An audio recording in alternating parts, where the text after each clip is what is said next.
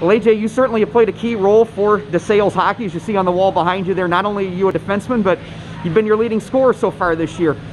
Tell me just about your responsibilities. You were saying you've been a forward most of your life, but you added defenseman last year. That certainly sounds like an interesting mix. How do you handle that? The way I handle it is just